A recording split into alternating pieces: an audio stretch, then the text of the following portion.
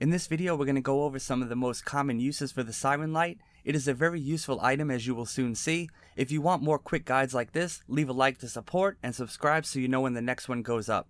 Real quick, I want to say that I've been live streaming on Twitch, kinda giving it a try. I would love to see you there, link in the description. Let's go. So the Siren Light is a level 1 electrical component found here on the tech tree. If you find one in the world, it costs only 20 scrap to research. It is also very cheap to craft, costing only 120 metal fragments. Now let's go over some of its most common uses. A very common practice in base designs is to have a roof something like this, which gives you gaps you could defend from in an online raid. Doors are commonly used here to give vision down but maintain cover from a distance. The weak spot here potentially is the top. If you stand here, you can have another player push you down and in from above, which would give you access to the defense floor. Now, in an online raid, this is one of the worst things that can happen, trust me. This is where the Siren Lights come in. As the base builder, you can add in Siren Lights to the top of each of these gaps with a door like this. They don't have to be placed perfectly in a specific spot, just about in the middle. This will stop any movement through this gap instantly. Now, one thing I want to mention quickly is that this doesn't have to be done to the bottom too, because the gap is already too small to fit through. Now remember that a Siren Light is only 120 metal fragments to craft, so you can easily add one to each of the gaps you have like that on your roof without using too many resources.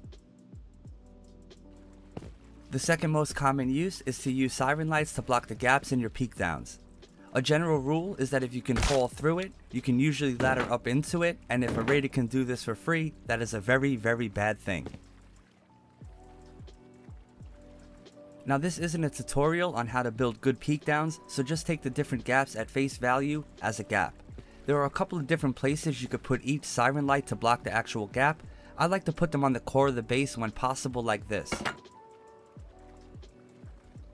When you place each Siren Light, keep in mind how raiders could change the stability of your base when raiding, and certain areas can crumble when they do raid. Just keep in mind that there are multiple places for each gap that you can add the Siren Light to, and pretty much test every possibility of the raid. I would say design your peak downs with understanding that these outer walls are a real target for the raiders, so in this case it may be wise to put the light on these triangles because it could potentially last longer. Once again, this is not a guide on how to build the best peak downs or anything like that, but know there are many variations of gaps you can fit through, and each one should get a Siren Light somewhere. Now as a builder, I would in most situations love to build in a completely flat area like over there, but in a real server, this is most of the time not even possible. So let's say your compound is on the right side here and you end up with an external TC, something like this. This is a slight design error, but sometimes unavoidable. The problem with this is fresh spawns can grab some wood and a building plan, build a couple of floors, and jump in just to be annoying.